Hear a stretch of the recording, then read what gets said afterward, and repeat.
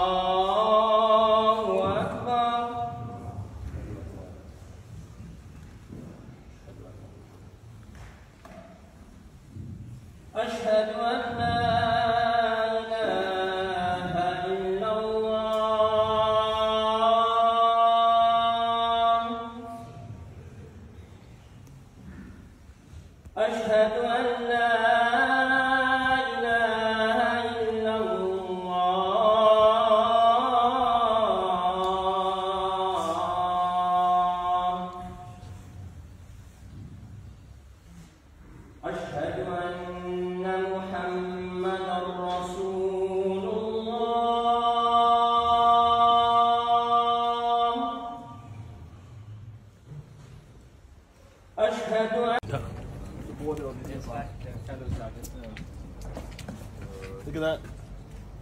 Yeah. So we managed to convert our patron into our gardener.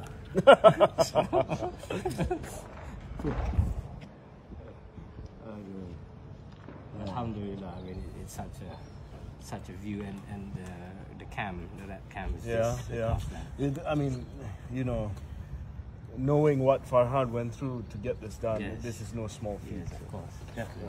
Yeah. I mean, the struggles you have to go through, having gone through, even to fight with that one state, Merton College and all that. So.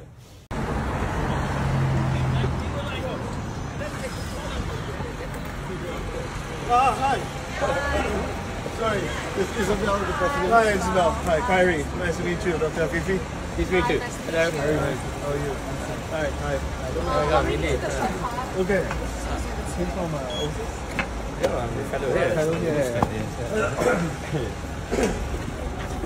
Are you? Is it nice to be back in Oxford? Always nice to be back in Oxford. No, it hasn't changed in 100 years. So Yeah. that's never changed much. Otherwise either. Hi. Hi. Are you? Look at this. I mean, of course. So this is the Malaysia auditorium. Exactly. A lot of this was finalized during last time. Exactly. Exactly. Malaysia, we got all the carvings. Exactly. Kira ni daripada Malaysia? Yes, exactly. So basically the master cover and the whole wood. Yeah. It's your project. That's right. So you all this one in fact is the Chancellor of the University, Lord Patton, was saying this is the jewel in the crown in Oxford, because they find it quite amazing how we could basically carve for the people in the West, especially in the West, so it's a jewel in the crown.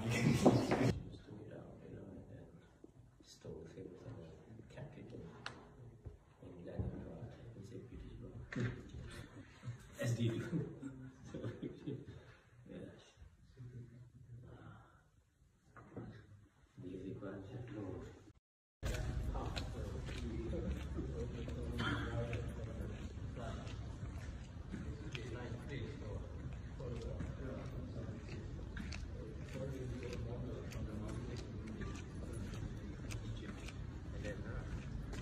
So that's the Oman suite.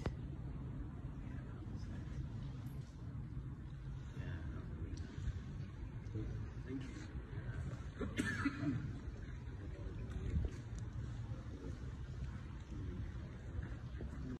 We were here at a time of great optimism. There was great optimism. I remember, we had ministers coming to Oxford. I remember Rafida came here and I had a debate with her about protectionism on Proton and how we had to reduce and liberalize. We were all right of center then because we thought, you know, this is the way to go, this is the way to market solve everything, that we shouldn't have any more protectionism.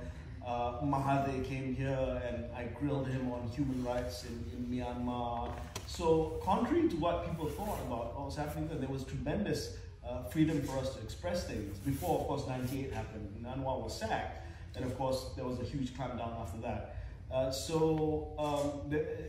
It was really, really a fertile ground for idealism in the mid-90s amongst the Malaysian students here. It's interesting. So you've always tried to do something to cultivate your